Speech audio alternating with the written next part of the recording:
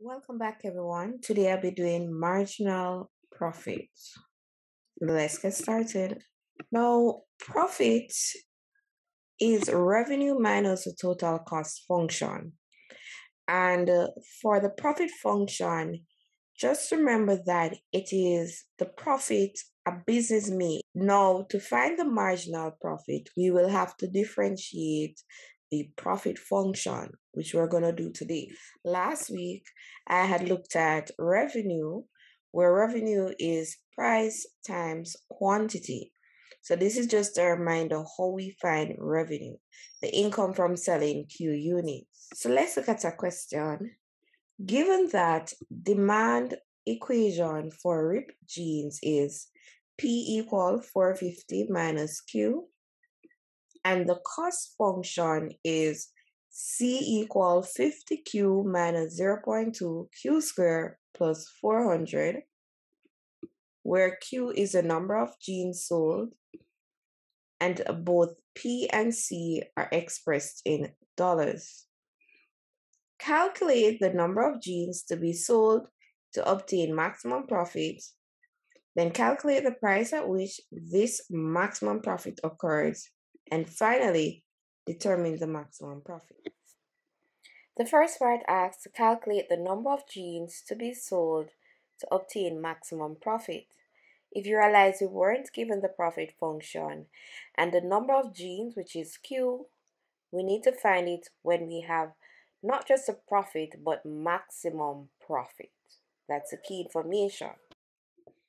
So what we're going to do is find Q.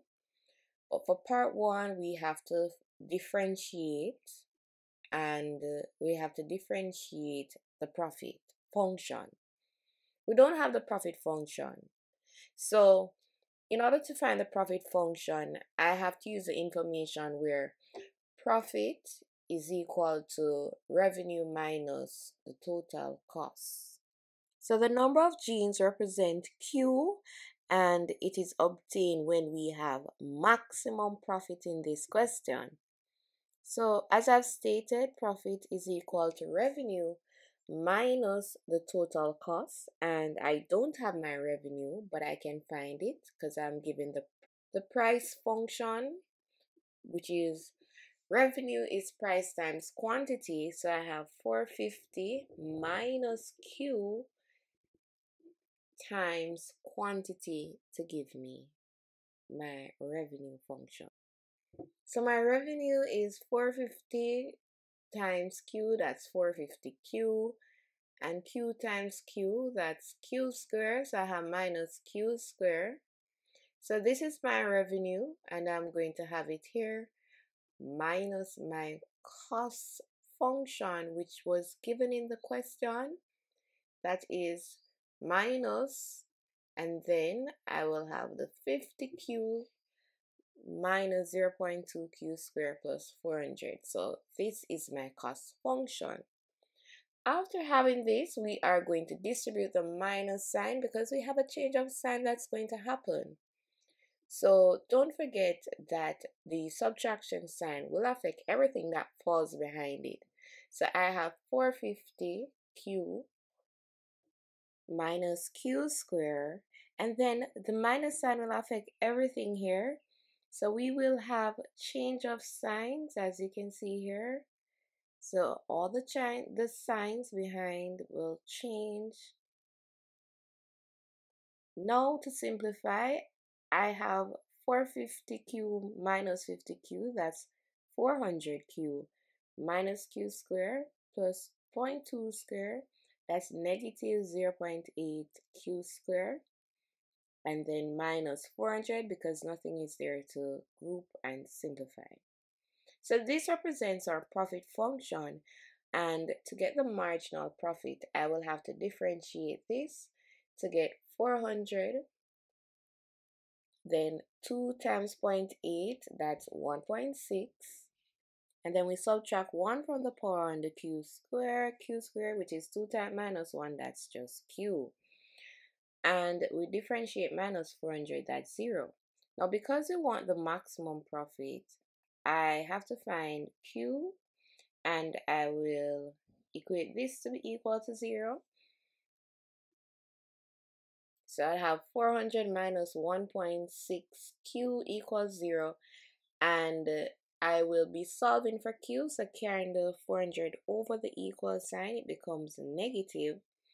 So I have minus 1.6 q equal minus 400. Now divide both sides by negative 1.6. And this cancels, so q is equal to, now this will change to positive, so 400 divided by 1.6 will give me 250. So that is a quantity. So that's to answer the part that asks for the number of genes. So we have 250 genes. Now, because it's at maximum, just to testing, we differentiate the p prime one more time. And because I get a negative value, this definitely tells me that this is when I have maximum profit. Now, to answer the next part of the question, we have to calculate the price at which this maximum profit occurs. So we're given the price function, so that's what I am going to use. Price function is 450 minus q, and q is 250. So I'll have 450 minus 250. So I'll have q to be 250, and then I will have the price to be $200. So the price at which we have maximum profit is $200. Now we need to determine the maximum profit, the actual maximum profit.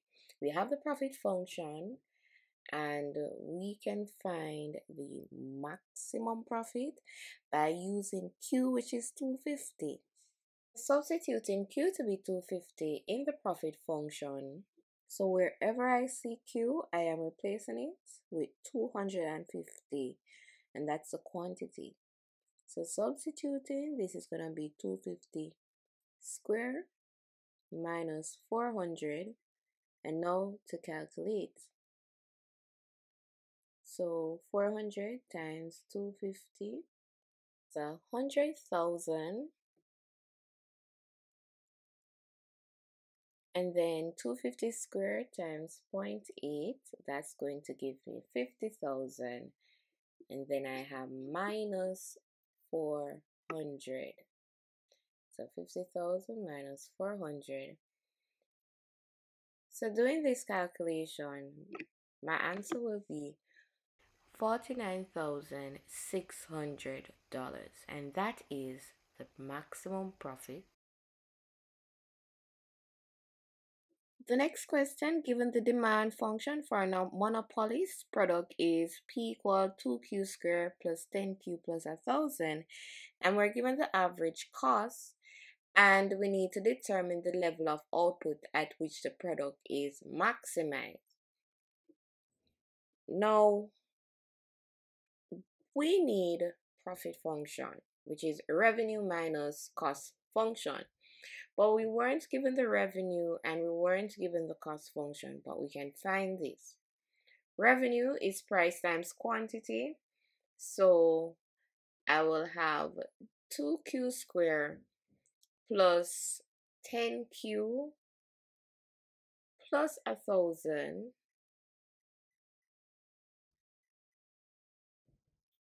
and then times Q by. So that is my revenue function. Now, my cost function was not given, and I have average cost. So average cost is equal to the cost function divided by quantity. So to find cost function, I will multiply the average cost times quantity, and that will give me the cost function. So in other words, multiplying all of this by Q will give me the cost function, and that's what I'm going to write here. So having this, I'm just going to expand here. So multiplying all of this by Q, I am going to have 2Q cube plus 10Q squared plus 1,000Q. The next side, I am going to distribute the Q. So I'll be having 2 cube. So 2q cube plus 36q squared. So everything is being multiplied by q minus 1600q. Multiply this, the q will cancel, so I'll have minus 20. Now the subtraction sign affects what I have here. So there's going to be a change of sign. So this becomes minus 2 cubed, and the next one becomes minus 36q squared, followed by the minus sign turns to a plus 1600q, and then the next one would be plus 20. Now to continue, we have cancellation, and 10q squared minus 36q squared, that's minus 26q squared, and 1000q plus 1600q, that is 2600q.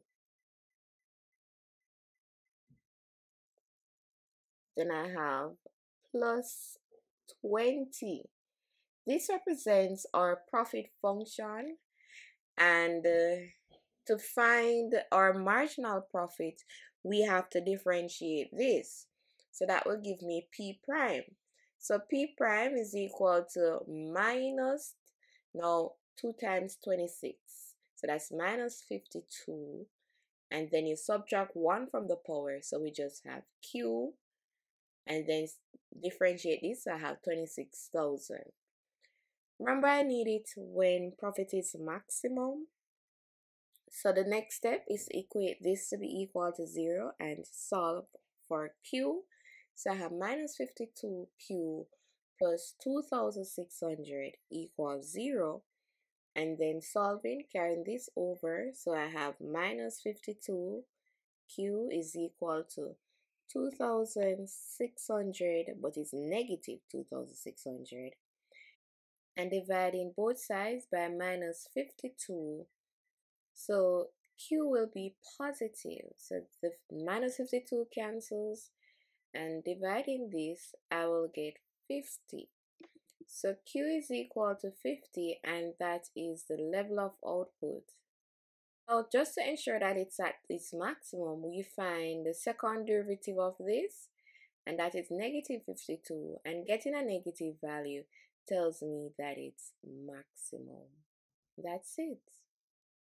Thanks for watching, guys. Don't forget to like and subscribe to my channel. Have a great day.